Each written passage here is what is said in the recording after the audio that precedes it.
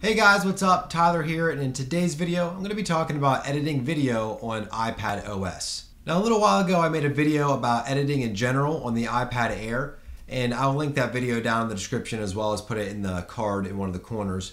But one of my biggest gripes with the iPad Air and video editing was the file management. It just was really cumbersome to get, especially music tracks downloaded into my timeline in LumaFusion. But with iPadOS and the updated file management system, it is just so much easier. So before iPadOS, I could not download an MP3 file to use as background track for a video on the iPad. What I would have to do is go on my desktop, go to Soundstripe, that's where I get my music from, download it to my Dropbox, and then I had to go on my iPad, go into LumaFusion, select where I want to import from Dropbox, then I had to download from Dropbox and store it locally on the iPad. And it was just a convoluted mess, and it just isn't good and efficient. But now, with iPadOS, it's completely remedied that. So all I need to do is just go to Safari, go to the website I want to visit, download the file that I want to use in my video. Say I want to download this background track, download it, and then I can select now where I want to download it. Do I want to make a new folder? Do I want to use an existing folder on my iPad, in the iCloud, on Dropbox, wherever I want to put it? I can select it and then download it. And then I can open up LumaFusion and I can select imported. And then I can click this little button here. I can import from iCloud Drive. Click browse. If you hit back on the locations, then you can select on my iPad. Now, I think this is a LumaFusion issue because it isn't easily found like files on my iPad. Because you have to actually click on imported, the little button right here, then you actually have to click on iCloud Drive. Even though it's not stored on iCloud Drive, you click iCloud Drive, then you hit locations, and then you can select on my iPad as well as Dropbox, Google Drive, other places. And then you can select the folder or the file that you want. And then you can add it as an imported file in LumaFusion and then add it to your timeline. So I'm hoping LumaFusion updates to have a directory specifically called on my iPad and not necessarily iCloud Drive, because that's a little misleading because it took me a few minutes to figure that out, but it is just so much better, so much easier. The last couple videos I've uploaded on the vlog channel and on this channel I edited in LumaFusion, downloaded a background track for the vlog on my iPad, used it in LumaFusion.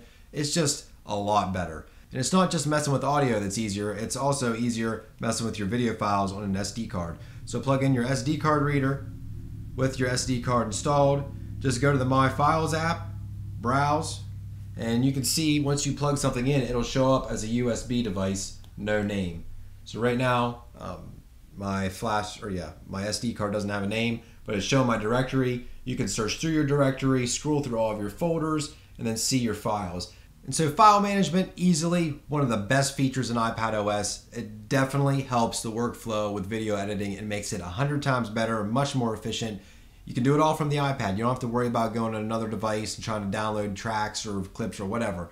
But there is another feature in iPadOS that also helps with video editing, and that's mouse control with a wireless mouse or wired. It's kind of buried in the settings because it's almost like Apple doesn't want you to realize that it's there. They'd rather probably have you use the Apple Pencil or something. But for really fine detail work, a mouse is still going to be better than the Apple Pencil. And so if you dig in the settings, you can add a Bluetooth mouse. It's kind of this huge yellow cursor. Hopefully they refine it by the end of the iPadOS beta. It's a little more pleasing to look at, but it's kind of an assistive touch feature. It's really not advertised, but you can still use it. And so that is, if you really like editing with the mouse, now you can use a mouse with your iPad and whatever editor you choose. And so if you're asking, does iPadOS make video editing any easier? The answer would be 100% yes.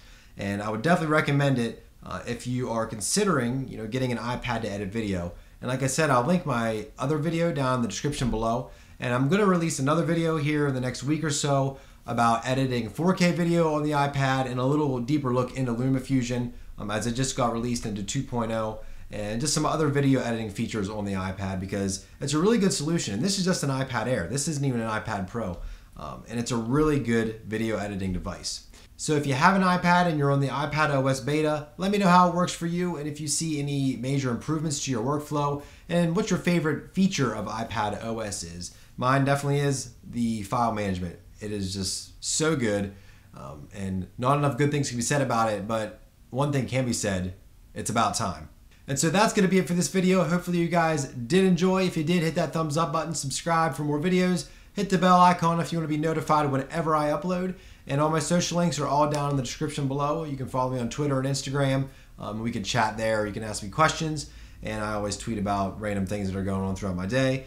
And also follow me over on Twitch. I just started streaming twice a week on Sundays and Wednesday nights around 8:30. It's Tyler Miller TV on Twitch as well. And so again, that's it for this video. Thank you guys again so much for watching, and we'll see you guys in the next one.